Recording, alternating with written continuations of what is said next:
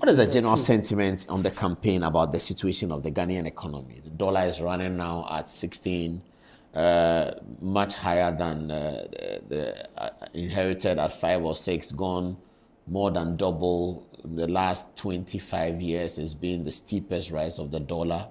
Under Mahamudu Bawumia, who exhumed such confidence, and many people were confident in him. Yes, we know there was COVID. Yes, we know there's economic conditions across the world. But how does the NPP explain this? Is it just to say that it would have been worse with other people? How does the campaign explain this to people? So, I think the campaign has been very, very clear on that. We have admitted, and that is leadership. Because you see, Paul, governance is not about doing the simple things. You know, otherwise, as individuals, we will not need government. The essence of government is to confront problems. Problems that you and I, at our individual level, cannot deal with. So that's the reason why we need government. And so it is not possible to run a government for 8 years and not be confronted with problems. The problems would come. But it is about how you deal with the problem. But the issue is why did the problem come?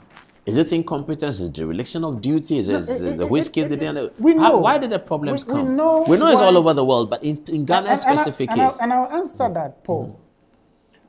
And we have challenged the MDC to point to one country, all right, just one, which has not suffered the devastating effect of COVID-19 and Putin's irredentist ambitions in Ukraine. Just one country.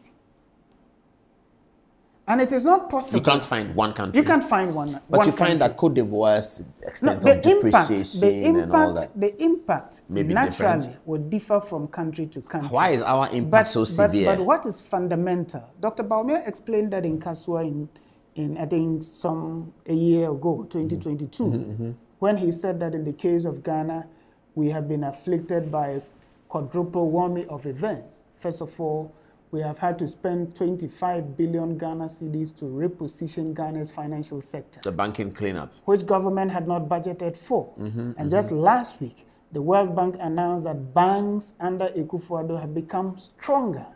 And in the process, we have had to save deposits of over 4 million Ghanaians. Paul, imagine a scenario that the women at Makola would wake up one day and they are told that their savings are gone.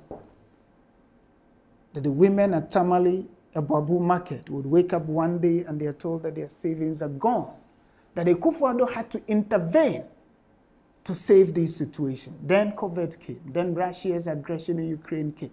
No country, Britain has had to change 3 prime ministers in the last 3-4 years before their recent election that brought Labour to power. Because they attributed the problem to the prime minister. And all of them attributed the economic crisis in Britain to these twin problems.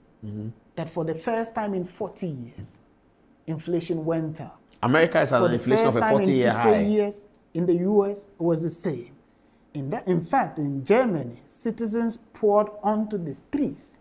But we have said that it is not possible that between 2017 and 2020, that Akufo-Addo delivered an average growth rate of about 5.9%.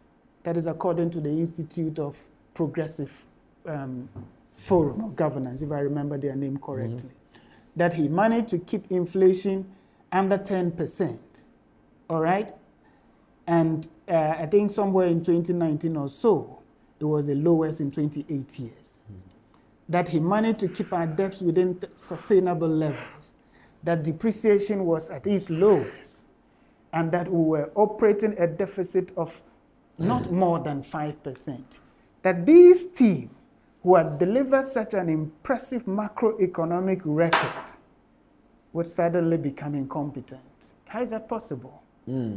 That every government from 2021... Same people. How is it possible? And are we to say that for every country that has suffered economic decline, that their governments were incompetent? That suddenly, in 2020, every government in the world became incompetent. It is important, and I understand. I do not blame the NDC when they try to put everything on the NPP. You know why? No. Because they're seeking to win an election. Mm-hmm. And we do not expect them to come and say to the Ghanaian people that the challenges of 2020, 2021, and 2022 cannot be attributed to Akufo-Addo. Then they are surrendering the election to the NPP. Mm. So we expect that the legitimate thing that the NDC would do would be to attempt to profit from the crisis to advance their political agenda. So, and there's absolutely nothing wrong with that. But you say that's not the correct position. Ghanaians should not listen to that? That is not the correct position. It is not possible. You see, the NPP since 2021 has admitted to the crisis and has announced a number of measures, including cutting down government expenditure to deal with the problem. Mm-hmm. Today, the first quarter growth is for 2024 is 4.7%. Clearly signaling... Oh, almost 5. Oh, yeah, almost 5. Clearly signaling that the economy is rebounding. Inflation, which was around 54% as of December 2022, this week has fallen all the way to 20%. And it is projected to decline further to 15% by the end of December. So clearly, the government admitted the problem.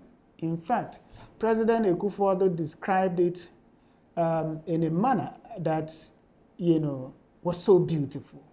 He said that never in our history has a malevolent of forces come together to affect our nation in this manner. I don't know whether you had the opportunity to read Joe Biden's statement when he was withdrawing from the presidential race. He made a very interesting point.